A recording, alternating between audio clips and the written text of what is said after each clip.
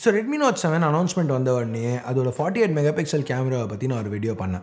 So இது fake கேமராவா, உண்மையிலேயே கொடுத்துருக்காங்களா, என்ன நடக்குது, என்ன விதத்தில் Note 7 உள்ள கேமரா Note 7 Proவில் உள்ள கேமராலேருந்து டிஃப்ரெண்ட், இதெல்லாம் பற்றி. ஸோ இப்போ ஃபைனலாக Note 7 கையில் கிடச்சிருக்கு. ஸோ இந்த 48 மெகாபிக்சல் கேமரா எப்படி பெர்ஃபார்ம் பண்ணுது, உண்மையிலேயே அங்கே 48 மெகாபிக்சல்ஸ் இருக்கா, 12 மெகாபிக்சலோட ஏதாவது எக்ஸ்ட்ரா டீட்டெயிலிங் இருக்கா, அதெல்லாம் பற்றி இந்த வீடியோவில் பார்ப்போம். ஹே guys, என் பேர் ஆஷ். நீங்கள் பார்த்துட்டு இருக்கிறது C4E Tech தமிழ். வீடியோ பிடிச்சிருந்துச்சுன்னா மறக்காமல் கீழே இருக்கிற thumbs up button, subscribe, bell icons இதெல்லாம் ப்ரெஸ் பண்ணுங்கள். இப்போ நம்ம வீடியோவுக்கு போவோம்.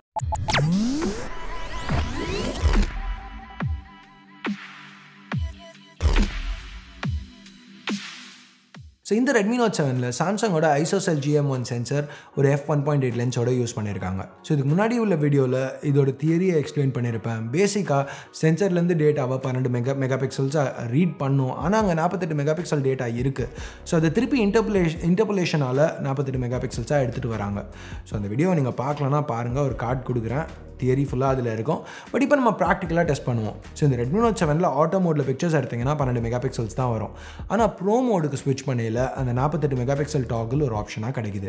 ஸோ இதை யூஸ் பண்ணி 12 மெகாபிக்சல்லையும் 48 மெகாபிக்சல்லையும் சில பிக்சர்ஸ் எடுத்தோம். ஸோ அதை கம்பேர் பண்ணி பார்க்கலாம். ஸோ இது முதல் ஷாட். ஜூம் இன் பண்ணுவோம். இங்கே அந்த இலையை பார்த்தீங்கன்னா 48 மெகாபிக்சல் ஷாட்டில் டீட்டெயில் கொஞ்சம் அதிகமாகவே இருக்குது. அடுத்து இந்த ஷாட்டில் டிஃப்ரென்ஸ் இன்னும் ஆப்வியஸாக தெரியுது. அந்த பூவில் அந்த சென்டரில் பார்த்தீங்கன்னா இன்னும் டீட்டெயில் அந்த 48 மெகாபிக்சல் ஷாட்டில் ரொம்பவே அதிகமாக இருக்குது. எப்போவுமே இந்தளவு அதிகமான டீட்டெயில் இருக்குதுன்னு சொல்ல முடியாது. ஏன்னா இந்த மாதிரி ஒரு ஷாட் எடுத்துக்கிட்டிங்கன்னா, இப்போ இந்த வீட்டில் அந்த ஜன்னலை பார்க்கையில் ஜன்னலில் இருக்கிற அந்த வுட்டில் கொஞ்சோண்டு தான் எக்ஸ்ட்ரா டீட்டெயில் இருக்குது 48 மெகாபிக்சல் ஷாட்டில். அதை பார்க்குறதுக்கே கொஞ்சம் கஷ்டம். நல்லா கவனித்து பார்த்தீங்கன்னா தான் அந்த டிஃப்ரென்ஸே தெரியும். மேஜராக இந்த டிஃப்ரென்ஸும் இல்லைன்னு சொல்லலாம். இப்போ இன்னொரு எக்ஸாம்பிள், இந்த பல்சர் பைக்கில் இந்த பல்சர் பிராண்டிங்கை நம்ம பார்க்கையில் 12 மெகாபிக்சல் ஷாட்டில் டீட்டெயில் கம்மியாக இருக்குது. அது மட்டும் இல்லாமல் குரோமேட்டிக் அபரேஷன் இருக்குது. அதாவது இந்த பர்பிளாக அந்த எட்ஜஸில் இருக்குல்ல, இதை குரோமேட்டிக் அபரேஷன்னு சொல்லுவோம், பர்பிள் ஃப்ரிஞ்சிங்னு சொல்லுவோம். ஸோ இது அந்த 12 மெகாபிக்சல் ஷாட்டில் இருக்குது. 48 மெகாபிக்சல்ஸில் அப்படி இல்லை. இன்னும் அதிகமான டீட்டெயில் இருக்கிறதுனால இன்னும் கொஞ்சம் கிளாரிட்டியாக இந்த மாதிரி இஷ்யூஸ் இல்லாமல் ஃபோட்டோ ரீப்ரொடியூஸ் ஆகிருக்கு.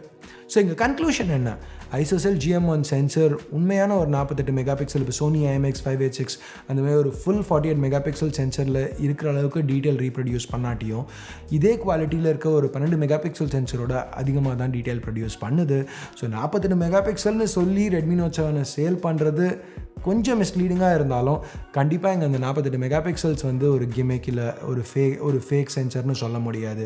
இங்கே உண்மையிலேயே 12 மெகாபிக்சலோட கொஞ்சம் அதிகமாக தான் கொடுத்துருக்காங்க. எக்ஸ்ட்ரா டீட்டெயில் கேப்சர் ஆக தான் செய்யுது. ஸோ எனிவே Note 7 அனௌன்ஸ்மெண்ட்லேருந்து இந்த வீடியோ இந்த டெஸ்டிங் பண்ணணும்னு சொல்லி நான் ரொம்ப வெயிட் பண்ணிட்டு இருந்தேன். ஸோ ஃபைனலாக இன்றைக்கி பண்ணியாச்சு. வீடியோ இன்ட்ரெஸ்டிங்காக இருக்குன்னு நினச்சிங்களா? நீங்கள் என்ன நினைக்கிறீங்க? உங்கள் கருத்தை கீழே உள்ள கமெண்ட் செக்ஷனில் சொல்லுங்கள். ஸோ முடிஞ்சால் ஃப்ரெண்ட்ஸ், ஃபேமிலி மெம்பர்ஸ் கூட ஷேர் பண்ணுங்கள். பிடிச்சிருக்கு பிடிக்கல என்ன நினைக்கிறீங்களோ அதை பேஸ் பண்ணி தம்ஸ் அப், தம்ஸ் டவுன் பட்டனை ப்ரெஸ் பண்ணுங்கள். சப்ஸ்கிரைப் பண்ணலன்னா சப்ஸ்கிரைப் பட்டன், ஏற்கனவே சப்ஸ்கிரைப் பண்ணியிருந்தீங்கன்னா பக்கத்தில் உள்ள பெல் ஐகான் இதெல்லாம் ப்ரெஸ் பண்ணுங்கள். அப்போ தான் நாங்கள் போடுற வீடியோஸை நீங்கள் மிஸ் பண்ணாமல் பார்க்க முடியும். ஸோ அடுத்த வீடியோவில் உங்களை திருப்பி சந்திக்கிற வரைக்கும் என் பேர் ஆஷ். நீங்கள் பார்த்துட்டு இருக்கிறது C4E Tech Tamil. Have a nice day. Bye.